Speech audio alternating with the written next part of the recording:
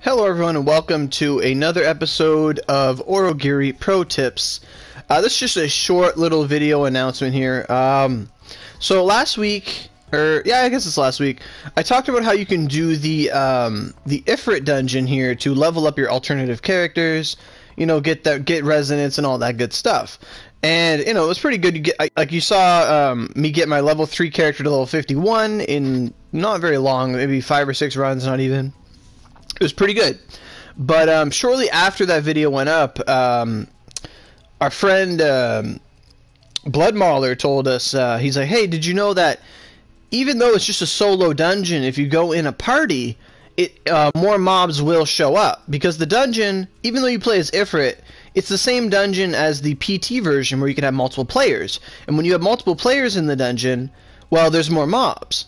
So, since it's the same dungeon, when you do it just the Ifrit version, if you're just in, let's say, a 5-man body party, there will be more mobs. And Lyra was telling me that his level 77 characters doing this, he started on level 77, he was on like boosts like 200, 300, whatever he had in the character at the time.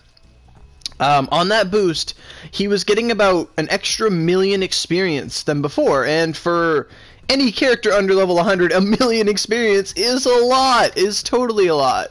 Totally a lot. So, just wanted to shout that out there that if you want to get resonance using the Ifrit dungeon, it really pays off to get a body party.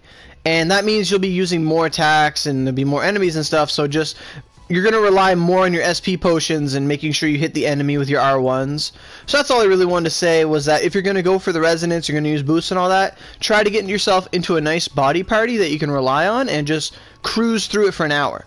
And let's say you do have a boost on that character and you want to use it. Well, a lot of those characters don't have a lot of energy restores. Like, if they don't, that's you know, if they do, that's great, use them. But if they don't, you can just freely log out of that character, because as most of us know, if you log out of a character while they're on a boost, you know, they'll retain that boost until you log back in. So if all you want to do is just level up that alt, go to another alt, level up that alt, or just go back to your main character, and then come back when they have energy, it's a great way to do it with using minimal boost, so you make sure that every second you're in the dungeon, you're on boost, and you're not just wasting it waiting for energy or using restores or this and that. So that's just a little announcement I wanted to say was, yeah, if you're going to use Ifrit for experience, bring a body party.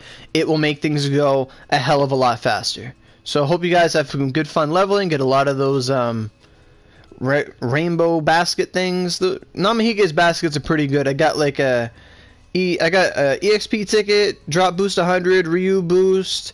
Someone told me they got an artisan sword. I got some mega potions. It's pretty good stuff, and I got like 3 restores from them.